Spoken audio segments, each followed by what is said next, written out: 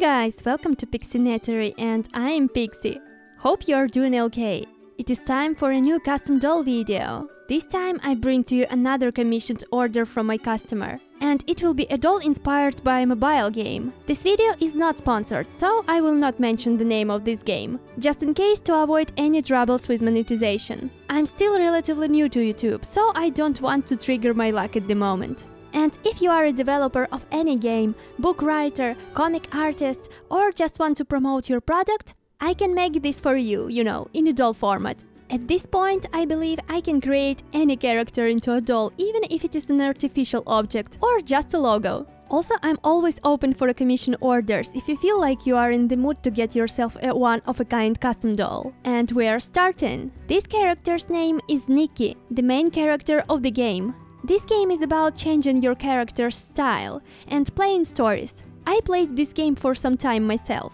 I know that it is almost all about changing your outfits, so I liked it a lot. You can find there quite a variety of clothes inspiration. My customer wanted me to create a very specific doll for her, in this outfit. It is the anniversary dress of this character, and when I saw it, oh boy, I was excited.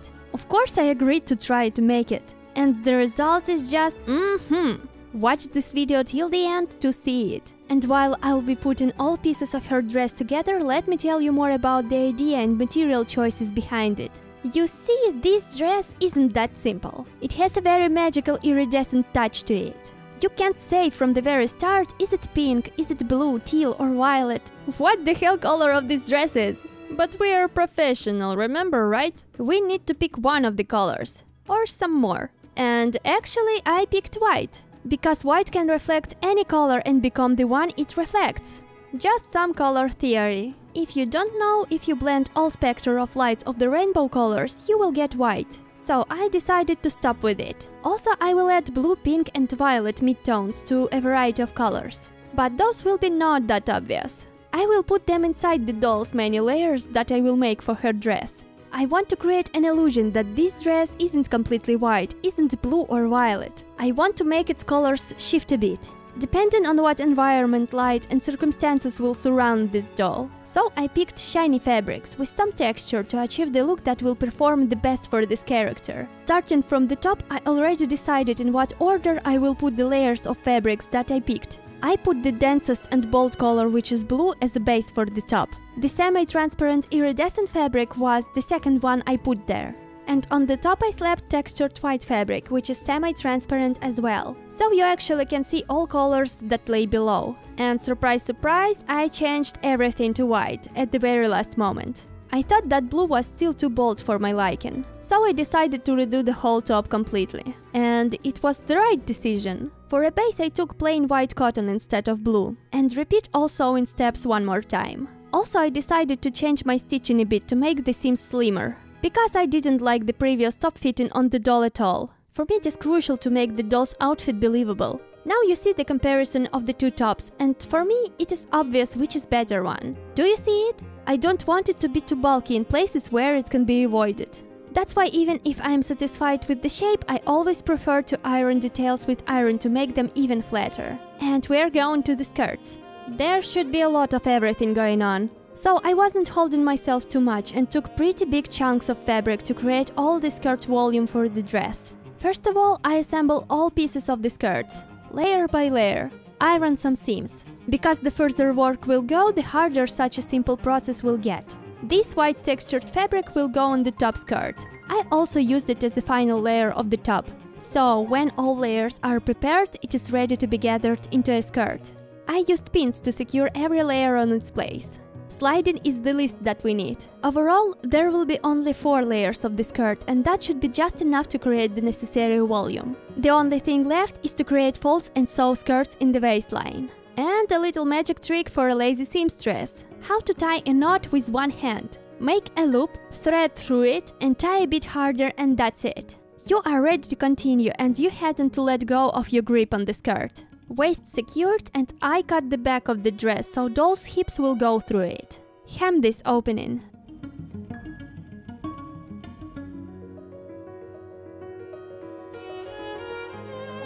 Trim excess fabric on the top and skirt is pretty much finished.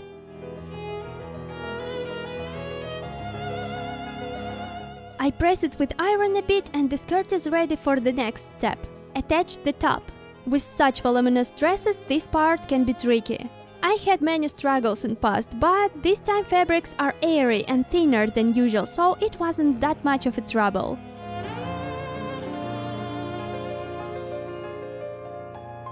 I ironed the waistline with a good amount of pressure to make everything flat. Now it is much better. The skirt still had a few imperfections in the layering, so I corrected the unevenness with scissors. If you are having the same issue with your dress, then please do it slowly and trim less than you need, just in case. You always can trim more, but it is much harder to rewind the process. With a lighter, I seal the edges of the skirts. Time to decorate our dress's base. With a ribbon, I wrap the waist.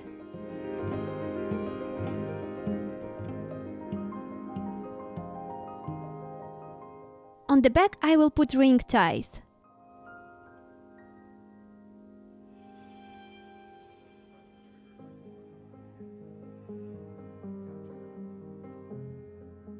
Tie a bow and it is done. Dress is firmly sitting on the doll's body. Out of camera, I made a bow for a bag. I took white ribbons with iridescent pattern on them. Also, I added few color accents with organza and thin atlas ribbons. With a few solid stitches, I put the bow in its place.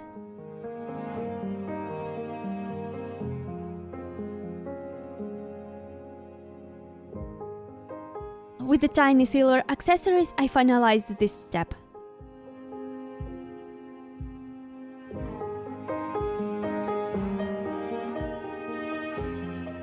All metal furniture on my dolls I try to glaze with gloss varnish, so it will save its clear silver color as time passes by.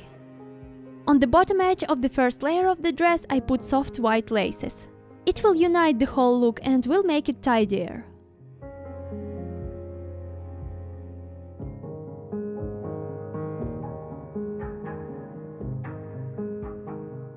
So you see that this simple line definitely makes things better. And we came to another interesting part. I want to create drops of textures on this dress. NIKKI has some shines on her dress and I was thinking how I can repeat this in real life. So with the transparent fabric 3D paint, I will make it possible. I want to densely dot the dress with these small droplets. I believe that when the light will fall onto them, it will create a very interesting look. When it is done, it is time to make a pair of shoes for this doll. I made a pair of epoxy sculpt tips for these shoes. I will use them as a base. Also, I'm making a few cardboard soles and gluing epoxy nose tips to them.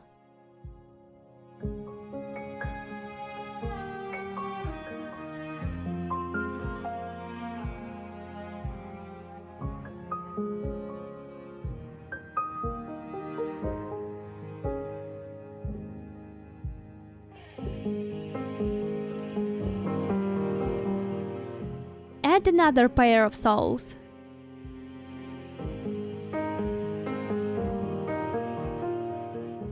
The tips I wrap with a piece of white cotton.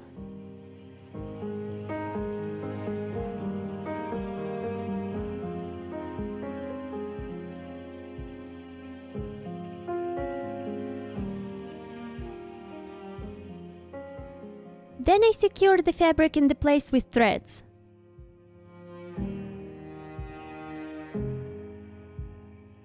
And we're getting cute flip-flop. At this step, it is very nice timing to put some decorations onto those shoe bases. And put ties.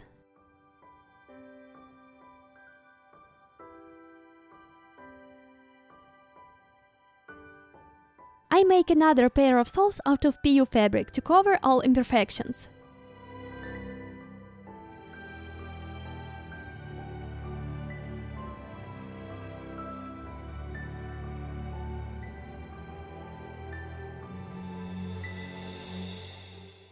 And put another shiny thing.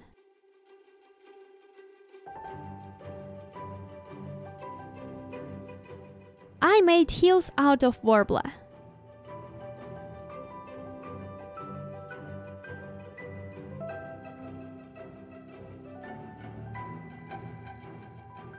and cover everything with UV resin. A resin will make heels harder and last longer.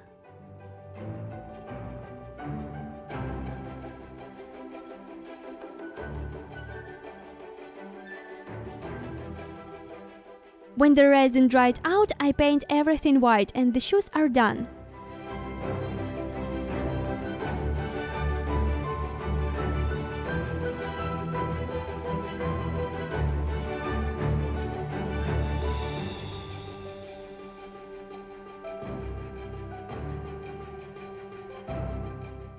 Some minor elements of this outfit are left, such as choker, so I will just make it.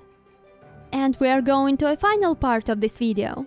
Unfortunately, I can't show the full process of making her hair. Also, starting from this moment, all my videos most for sure will be shorter. As you already know, I am from Ukraine and we are having blackouts on all territory every now and then. So due to the war and challenge from the Russia side, I have to adjust my schedule. And I need to save my power banks. So don't be too harsh on me and just enjoy what we are got here. So you see that I applied some of the drops on the doll's body and made her a pair of gloves.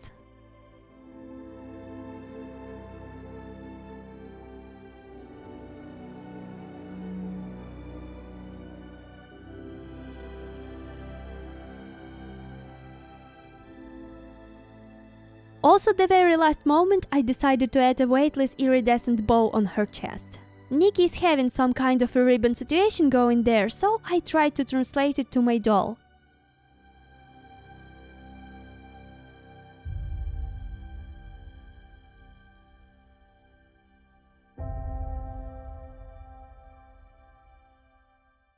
And now we are going to her face. I had so much fun making this doll. Her hair, oh how I'd wish to film this part for you guys this time, but it wasn't possible. I had no electricity, I tried to save my power banks, and there was no assurance that electricity will come back anytime soon. So I thought that I for sure might need those later. It was no chance I will film that part. And the light from the window were the only one I had that day. Work still had to be done in time. And frankly saying, I was quite stressed. So I let myself chill on this part. The next day I was able to film her face. And I'm happy that I managed to paint it just in a few hours. It went very smoothly, so I hadn't to redo any part of it, which is great. I really enjoyed every part of the process of creating this doll, and I want to thank my customer for making this order. I love what I made. I hope that you will like your new part of the collection when you will get her into your home. Thank you. And that is pretty much it about this doll. She's a mesmerizing beauty. I like the effects on her dress, I like every part of her, and I'd wish to get more orders like this one. And I hope you guys are having a great time watching this video. It took me great effort to deliver this to you, so be kind and leave comments and feedback down below. I love reading your comments. And I'd highly appreciate your attention to my art. Your activity helps my channel to grow, so it makes my days brighter, knowing that there are people who share the same passion for art as I do. It is the end of this video, and since I have nothing more to say, I wish you guys to have a magical and calm day. See you in my next videos. Bye!